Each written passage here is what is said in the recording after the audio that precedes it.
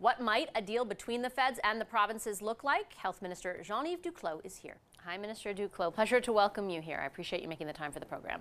Thank you, Vashi, and hello to everyone listening. Minister, I wanted to start off by asking if it is your objective, your aim, to work towards a 10-year agreement with the provinces on the Canada Health transfer.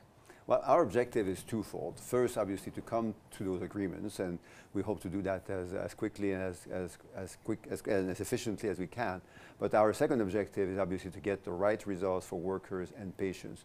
We know how difficult it's been in the last 3 years with COVID-19.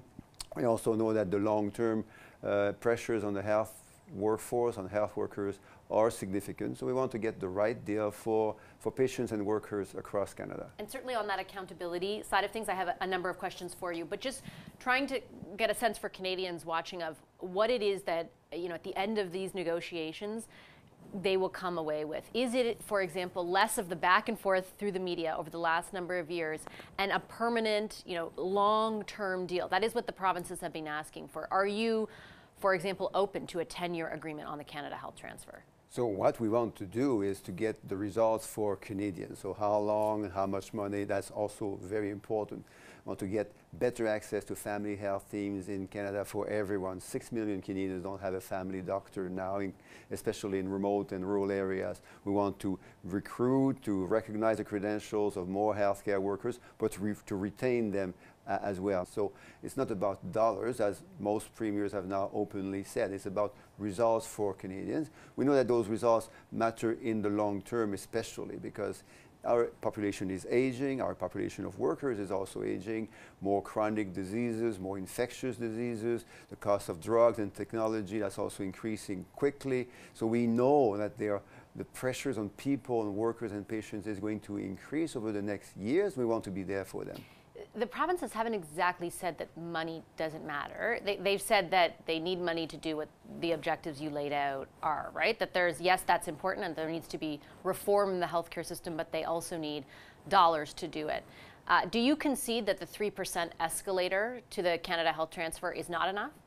Well, that's a good question, but let's talk about the percentage point increases in the CHT, the Canada Health Transfer. The CHT increased by 5% just a few months ago in March 2022. It's going to increase by an additional 10% just in March 2023. In addition to that, we've sent $72 billion to address the challenges caused by COVID-19.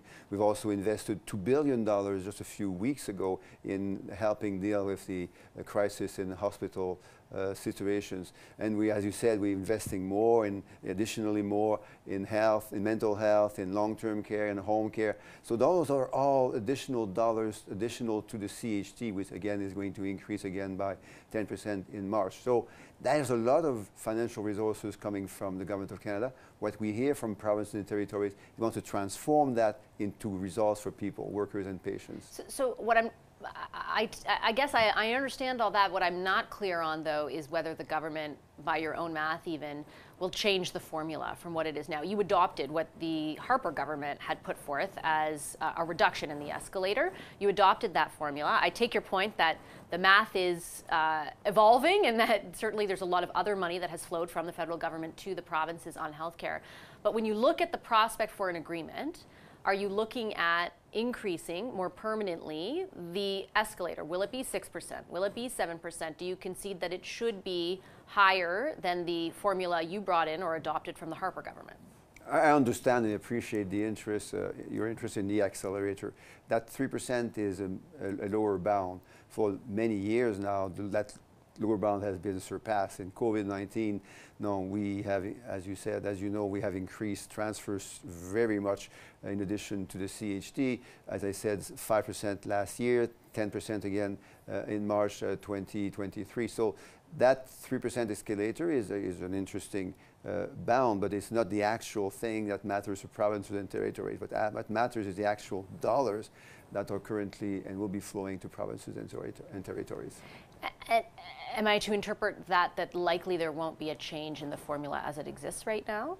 Well, the Prime Minister has been clear that there will be two things. First, an increase in the CHT, the Canada Health Transfer, in addition to all of those increases that we summarized a couple of minutes ago. And he said there will be bilateral transferred bilateral agreements to point to specific things that we all know all provinces and territories want to do. And again, it's about family health medicine, mental health, reducing the backlogs in surgeries and diagnostics that are so significant and so troublesome across Canada, and investing in data so that patients can access to their electronic medical record, and that workers, healthcare workers, pharmacists, physicians, nurses can exchange data on their patients, that when people go to an emergency department, we don't have to redo the same test, and people don't have to wait before they can reveal their allergies and the drugs they're taking, their medical history, which sometimes is still shared through faxes, which take a lot of time, cost a lot of money, and lead to safety concerns for patient care. In layman's terms, though, will the agreements that your government strike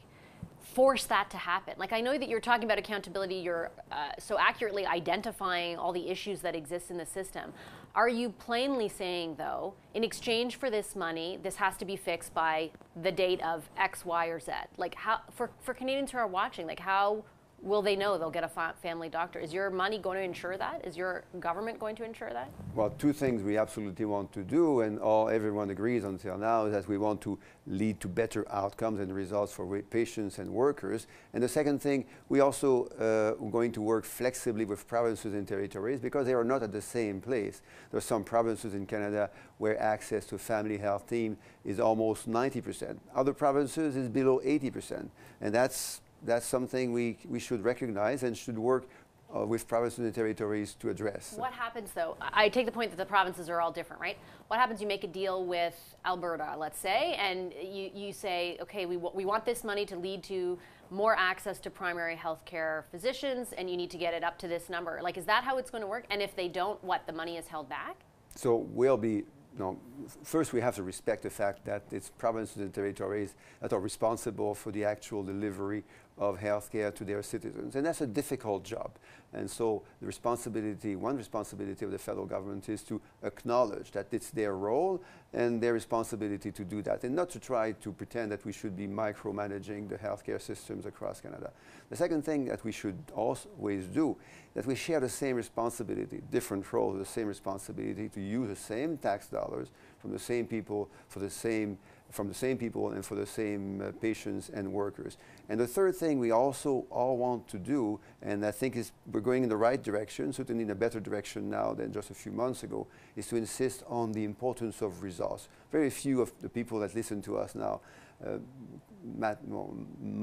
very interested in tax points or percentage points. What they want to see is better outcomes and results for their loved ones, for their children, their parents, when they need health care. Okay, Minister, I'm going to leave it there. I'm out of time. Thank you for your time. Thank you.